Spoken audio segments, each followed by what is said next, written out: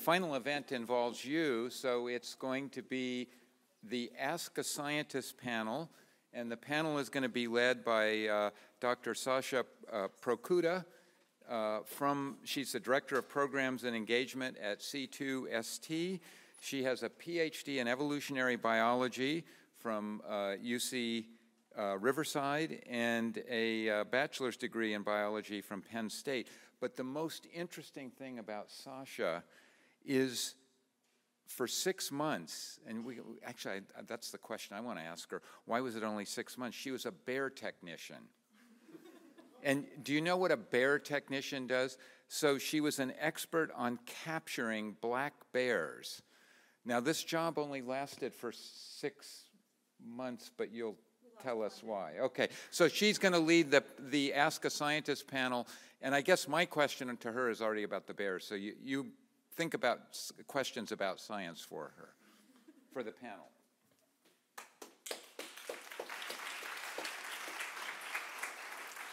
Hi, everyone. It's going to be really hard following that great energy there, but wow, we'll try. We'll fail, but we'll try. So we have a great panel lined up for Ask a Physicist. As you're listening to the research that they do, log on to c2st.cnf.io, and you can ask questions online. We'll also take live audience questions. We'll have a Mary over there with a microphone running around, so just flag her down. Okay, first up, I'm going to reintroduce Mike.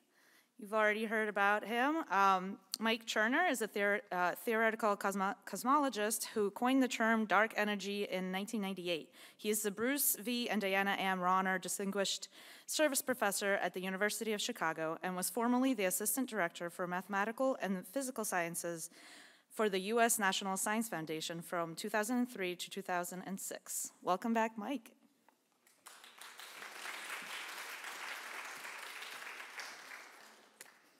We also have Dr. Jessica Esquivel. She is a recent PhD graduate in physics and is currently working as a postdoctoral research associate at Fermilab.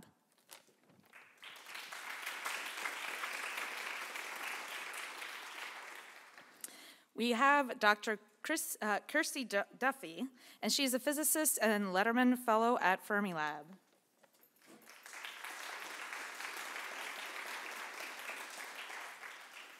And last up is Dr. Don Lincoln. He is a senior scientist doing research at Fermilab National Accelerator and is an adjunct professor of physics at the University of Notre Dame.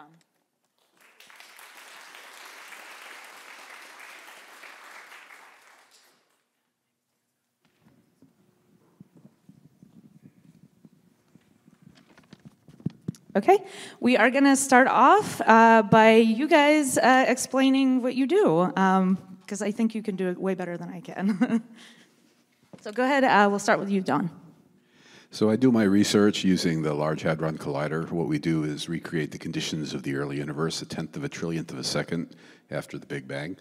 And so that's mostly what I do. I also spend a significant amount of time writing books for the public about science, so hopefully I'll be able to answer questions that you have. Thank you. Oh, yeah, okay. I study neutrinos, which you've all been bored to death already about tonight, so I won't bore you too much other than to repeat that they are some of the fundamental particles that make up the universe, arguably, these guys are going to argue with me, the most exciting ones, because they do this really crazy thing where they change from one type to another, and because maybe they explain why the universe exists. I studied neutrinos in graduate school. I also think they're super exciting. I use machine learning, which is the same sort of software that Facebook uses for facial recognition. So that was pretty much my grad work. I am now working on the muon G-2 experiment, so I jumped ship, which was really, really scary. But it's also a lot of fun to, do new physics and start a new challenge. And I'm also very interested in outreach, diversity, inclusion work, and recently have been named the AAAS If Then Ambassador. So if you want to ask about what that is, I have answers to that too. I work on small things, how the universe began, how it evolved to where we are today, what dark matter is, what dark energy is, and the ultimate fate of the universe. But then that leaves me some spare time, and as was mentioned earlier, I am a senior advisor at the Kavli Foundation. So I spent 41 years at the University of Chicago, and now I'm advising the Kavli Foundation. Wonderful, thank you. Okay, since this is a Leon Lederman event, how do you think Leon's legacy lives on at Fermilab and at the University of Chicago?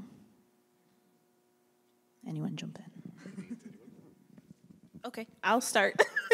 One of the things that really struck me about Fermilab was the fact that they really value diversity and inclusion and outreach and community engagement work. And it was one of the things that at a very young age, I saw physics and community outreach as hand in hand. As an undergrad at St. Mary's University in San Antonio, Texas, you couldn't be a physics major unless you took a class every semester called Fiesta Physics. And what that was to do hands-on activities and just share the joy and the fun of physics to middle schoolers around the area. So when I came to Fermilab, I felt that sort of just inspiring awe, of sharing what we're actually learning, sharing the cutting edge science that we're doing to the people that are around us. And I attribute that to Lederman's legacy. So, yeah. It's huge at Fermilab. It's funny listening to these talks and people talk about back in the day when it wasn't really the thing to do outreach and to teach people. And I can't think of a single person at Fermilab that isn't involved in outreach and talking to young people and older people. We have tour groups coming in. We have Saturday morning physics where we have people who give up their Saturdays every week for 10 weeks, 3 times a year, both to teach and to come in. I don't think I would have done that as a teenager. And it's a great thing for us as well because it's nice often to step back and do these sorts of things and remind yourself why you study these things and talk about questions like, why do you study neutrinos? Why are they interesting? How do they affect my life? Rather than, why doesn't my code work? And why don't I understand that graph that someone showed me?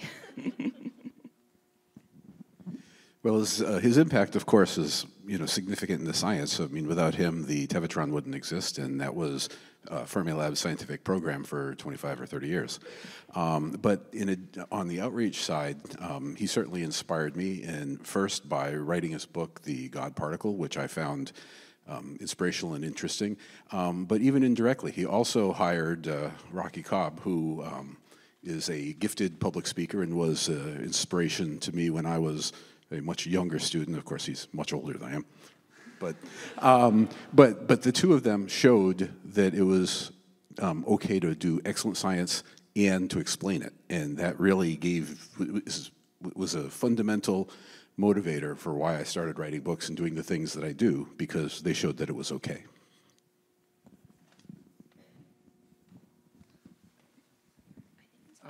So I think Leon inspired all of us to think big. So Leon always thought big. No one mentioned he invented Fermilab. He wrote a paper called the Truly National Laboratory, and so Fermilab was his idea. The idea of IMSA, IMSA is successful, had many fathers, but I remember Leon saying that, we're going to create a math science academy, and, we're going to do it from scratch, and it's going to happen very quickly, and he never thought small. One summer he called me up and he asked me what I was doing, and I was at the Aspen Center for Physics, and I said, I'm trying to figure out what dark matter is. And he said, well, let me tell you what I'm doing. I've got some lawyers here, and we're going to put together a lawsuit, and we're going to sue Hollywood for $5 trillion for the misrepresentation of science. And I'm not sure the lawsuit ever came to pass. Wow. You would think you could find a lawyer if they get 1/3 of the And he literally, you know, he thought big. He gave scientists permission to have public impact. In terms of talking about the impact on Hollywood, David Salzberg gave us a colloquium at the University of Chicago last spring. Some of you may know he was the science advisor for all 12 years for the Big Bang Theory. And I wish I had had the opportunity to ask Leon, is this what you had in mind? And I know what the answer would be. It's an okay start. You know, we need to do better than that. But he really, in addition to what everyone else said, he taught people to think really big and don't worry about it being impossible. And again, I come back to IMSA. He told me that, you know, we're going to have this Illinois Math Science Academy. I thought, okay, that's really good, Leon. That's really good. You just keep doing what you do, and some of those dreams come true. Great, thank you. So we'll move on to our first question. I had others, but it's not necessary. We're rolling along. What are the most important skill sets for young graduates looking to contribute to the field of physics? Mostly determination, I think. I mean, yes, of course, you have to have a certain amount of, you know, training and intellect to do science research. But, you know, there's a lot of truth to the 1% inspiration and 99% perspiration. The real trick is to be motivated and interested and determined and to never give up, because most of the things you try will fail, and it's just the nature of working on the frontier of knowledge. There's no roadmap to tell you what to do. You are making the roadmap, and so you're going to make mistakes. But don't let those mistakes discourage you, because then you'll stop. And so I think that's the most important thing, is to just know, you know, put your eyes in the distance, know where you want to go, and keep on walking. That's great. Yeah, Oh, yeah, okay. I think that's a really good point, because I think the biggest difference between school and becoming a researcher is that in school and also in university, you're doing questions that your teacher has set you that have an answer, and you just, especially maths and science, you do it until you get the answer right. And you always, it kind of ingrains in you this sense that, like, there is an answer, and I just have to work out how to get to it. And then suddenly you come into this world where maybe there's an answer. No one's going to know when it's right or not. And you have to be, there's a lot of determination, there's also a lot of bravery to be able to come in and say, I've done this thing, and I actually don't know if it's right or not, but help me kick the tires and try and prove that it's wrong, and if we can't, then maybe it's right. Yeah, I mean, I totally agree with what they said. One of the things I really like to say is to be okay with failure, which Don hit on, and it's something, honestly, that I'm still working on. But it's the basis of the scientific method, right? You come up with a hypothesis, you test it, and sometimes it's wrong, and you move on. And that moving on is the hard part, right? Realizing that you failed, that you were wrong. That's what we as physicists do, you know, on a regular basis, and to not internalize that and not think that there's something wrong with you because right at the onset you didn't come up with the right hypotheses, right? And just be okay with you not always knowing what's coming next. And ruling out a hypothesis is also part of the journey. That's all of the graphs pretty much that you see are just, we ruled out this section. So, yeah.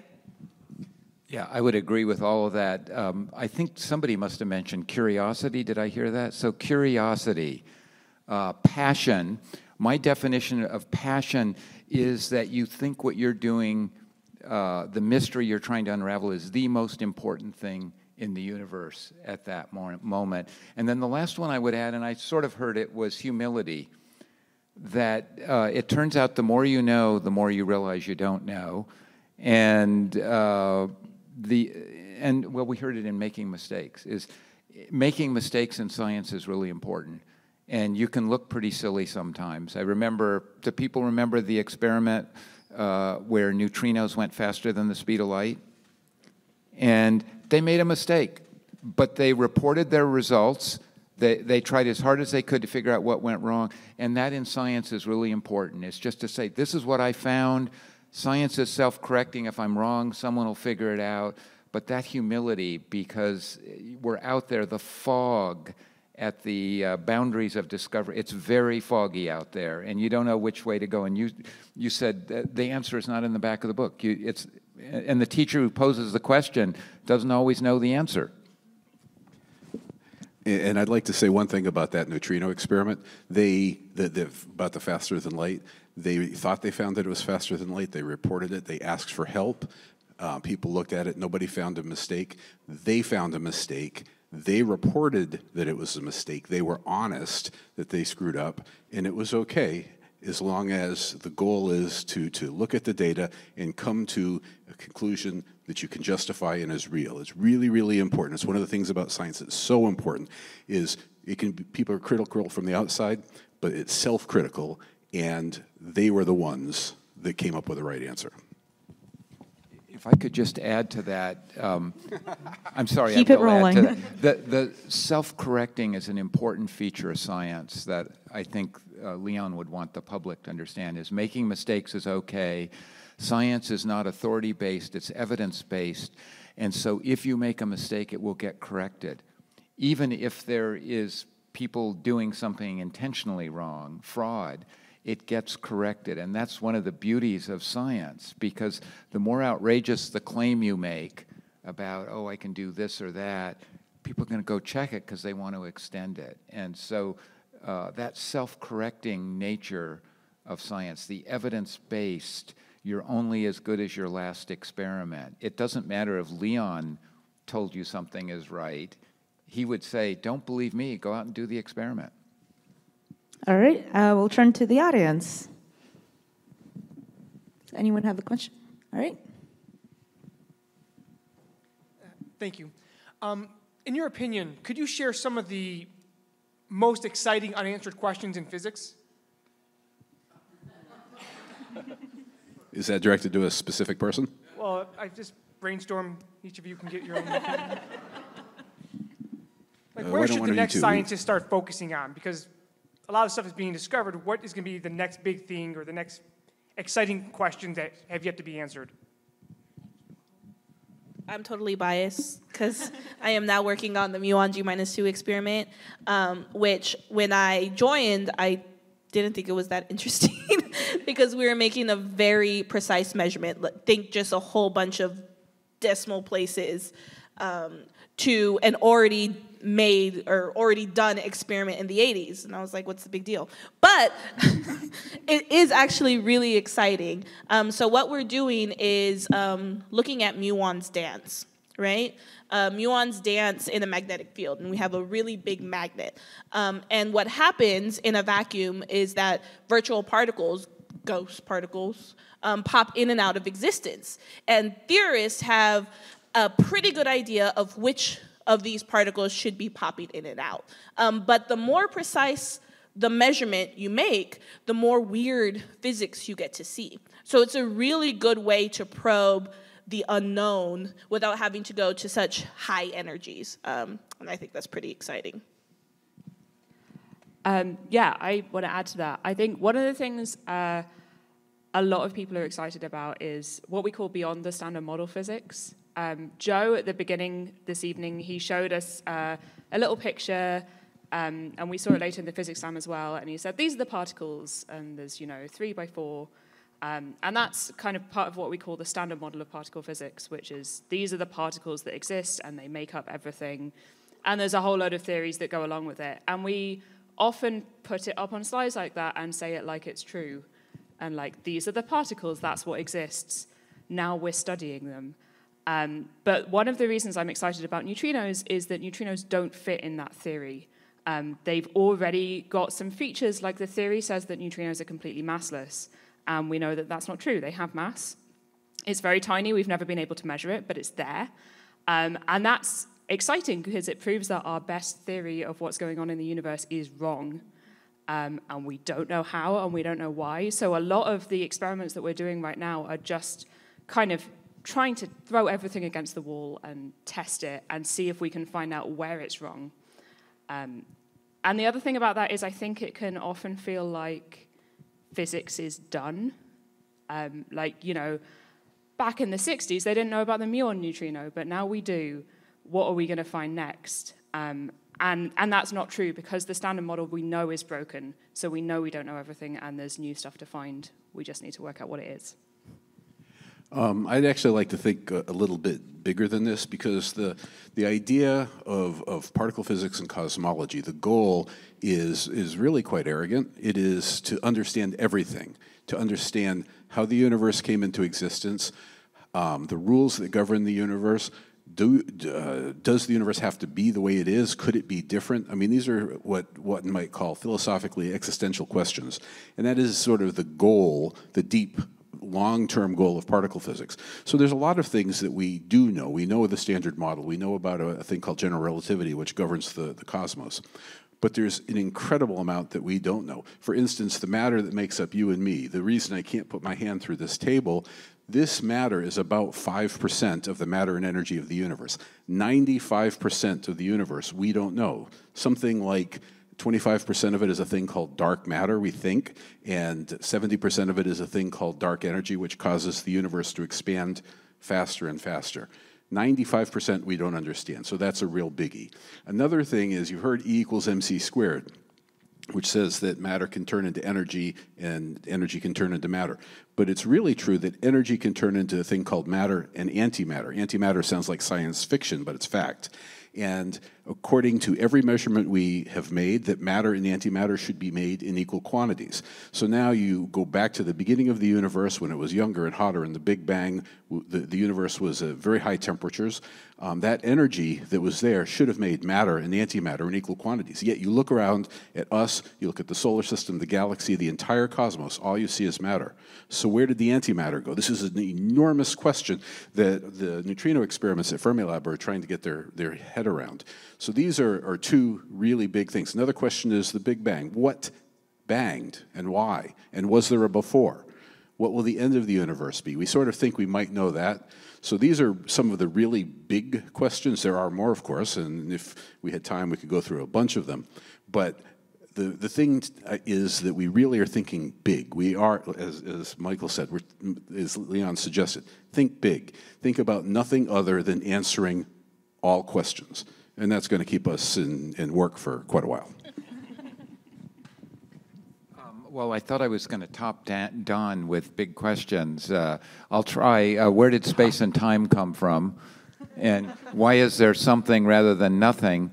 But then I think part of the question was, what is a big question that we may answer soon?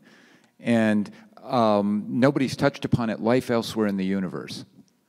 And I'm happy to bet with anyone that in the next 20 years we will find evidence of life somewhere else in the universe. And that is a really, I didn't say intelligent life because we haven't found that on Earth yet, but I think that's amazing. The question, are we alone? And what are the implications? And the Fermi paradox. We'll talk about the Fermi paradox at dinner, but how many people have heard of the Fermi paradox? Yeah, so that's sort of an amazing question. Okay, I'm going to read you this next question, and now I'm going to throw a curveball at you. We need to answer everything in 30 seconds or less. Okay? Impossible. Who's enforcing that? Me. I have the whip. Are there other candidates for dark matter other than neutrinos? There are a lot of candidates. That's not the problem. Is not are there other candidates? There are many candidates. So the trick is to figuring out an experimental way to determine between them. So yes, there are many, many possible candidates. Theorists are very, very clever. They have a new idea every day. Very well done. All right. Just add, neutrinos are some of the dark matter, but they're not the bulk of it. They're just the spice. Great. Do we have an audience question?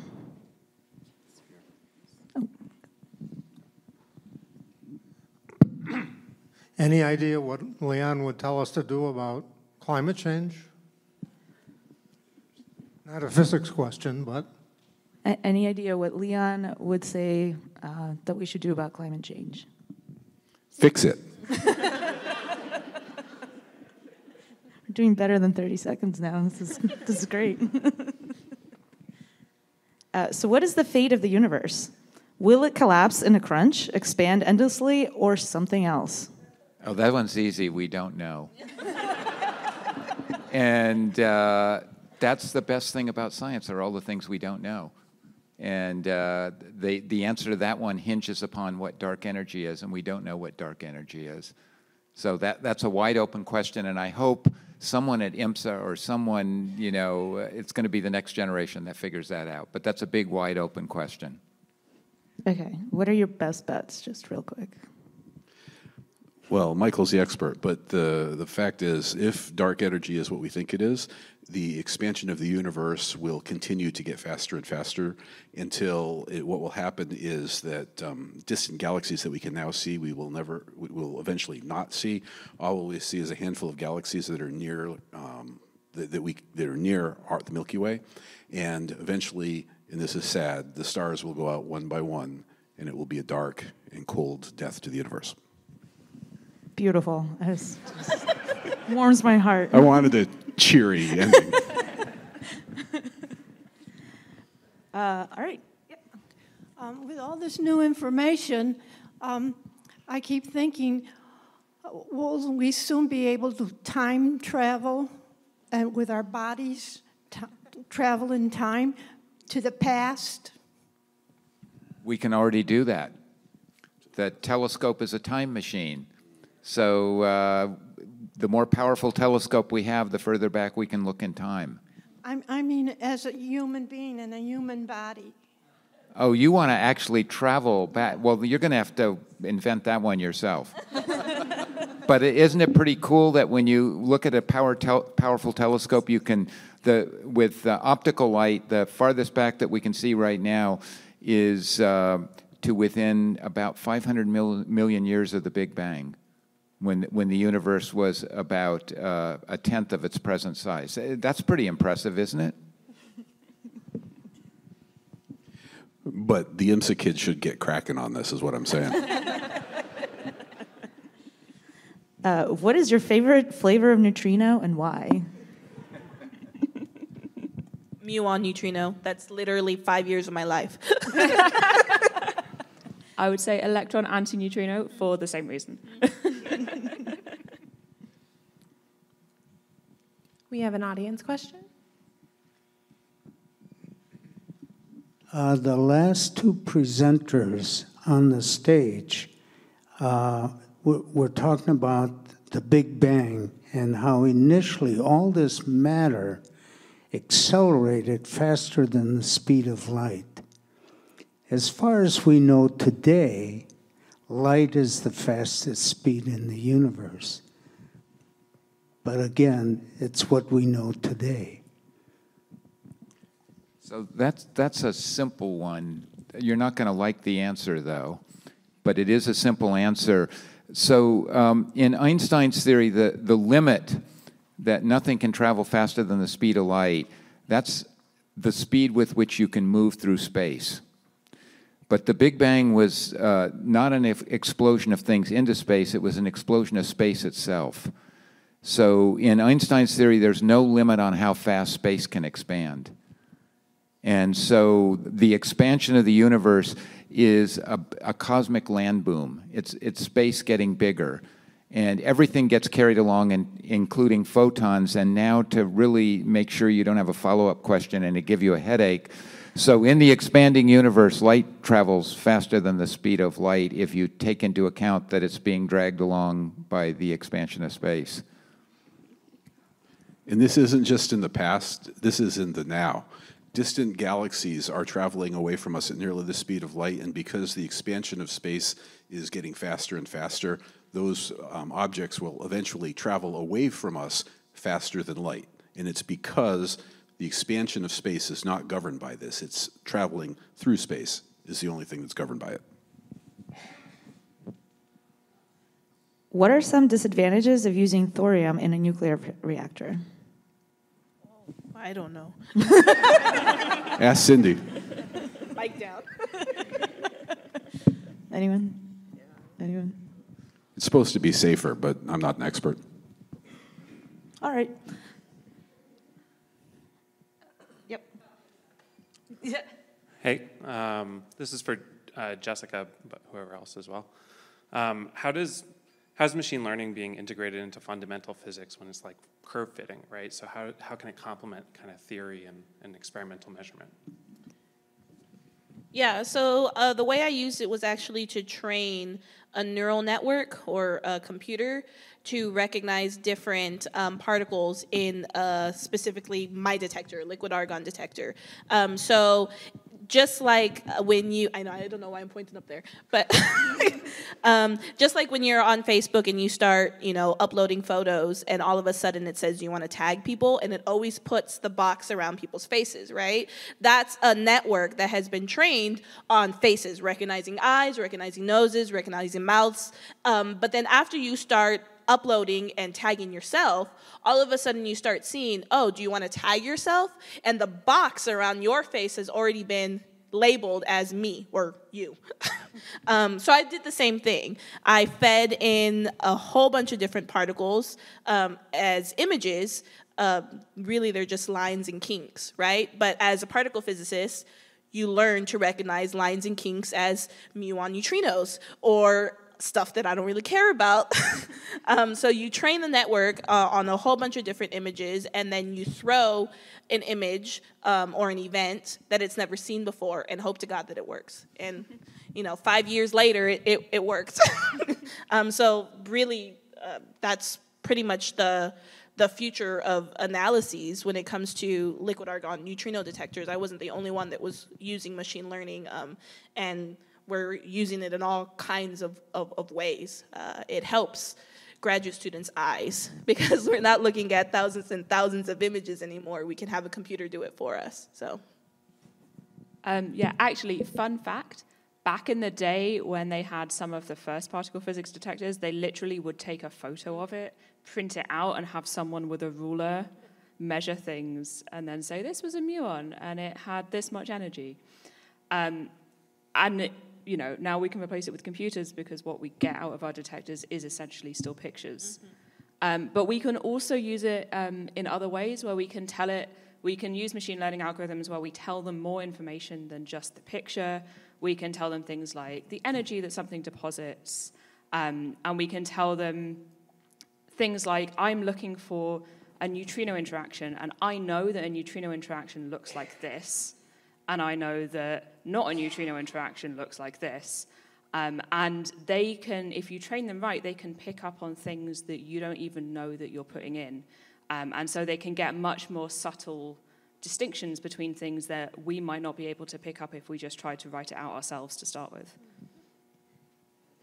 Okay, we're almost out of time. We're just going to try and squeeze in 2 more questions from the audience.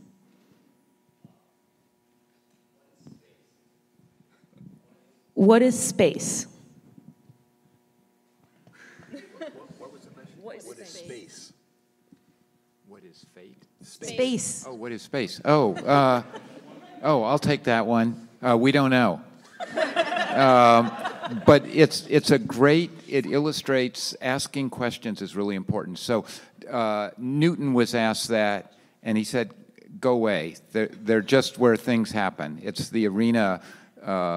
Einstein came along, and he didn't answer the question, but he made one step, which we've already talked about this evening, which is space and time are dynamical. Space can stretch, time can warp.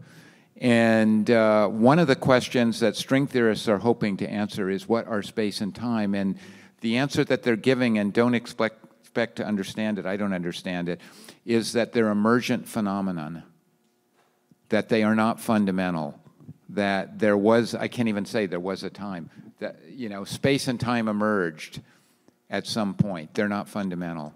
So it's asking big questions, asking questions in science and getting confused, asking the wrong question. That happens 90% of the time, but the most important thing is to ask a question. That's a great question. Okay, one more. Sorry. So imagine the vast world of non-scientists in your world. Conjure up an image of high school students or the current White House occupants or what you wish. What scientific principle, what single scientific principle or fact are you most frustrated that the average adult does not know? And what scientific principle or fact do you wish that every single human on Earth would know? Maybe they're the same thing. I think that science is tested. If it's not tested and it's not demonstrated by the data, then you shouldn't believe it.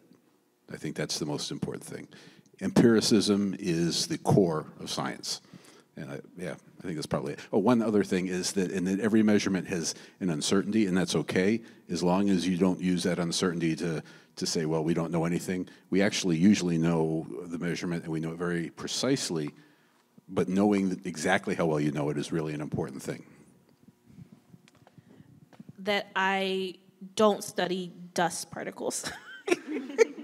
That particle physicists don't study dust particles. That's what astronomers. Yeah. I had to kind of tell my mom that that's not what I do.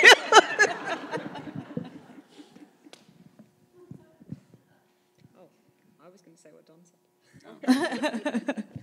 Great minds. I think, well, I would add to Don's and say that I would like people to know that, as Don said earlier, the strongest critics of our science are us.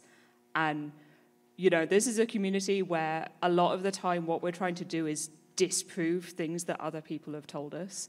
And so if we do get together and settle on something, it's because I've tried my hardest to prove that you're wrong and I can't. There's never some sort of shady scientist getting together to fool the world into thinking something, because we're not that organized. You mean it's not flat? Anything from you? So I think people, what I've learned in 40 years of teaching is people have a hard time understanding what science is. And so every course I end up spending maybe even a week talking about it. And if I had to try to summarize it, science is the most powerful method. I'm not sure anybody could describe the method. Everybody would describe something different. It would be, you know, like describing an elephant, the blind man describing the elephant. But it's the most powerful method that we've ever figured out yet to explore the physical universe. And that's what it's really good at, just like a plumber being really good at fixing plumbing. Science is not going to tell you how do you live your life. It's not going to, you know, fix a broken marriage. It's not going to... So we're limited. What we do exquisitely well. If you want to know about the physical universe and how it works, we do how. We don't do why in science. We do the how, and we do it better than anyone. If you want why, go to somebody else. And so science is extremely powerful, but it also has its limits. And so those would be the two things that I'd want to say. And then I'd hope that would start a conversation to say, oh, how do you do how? And what have you learned about the universe? Okay, thank you so much. That was great.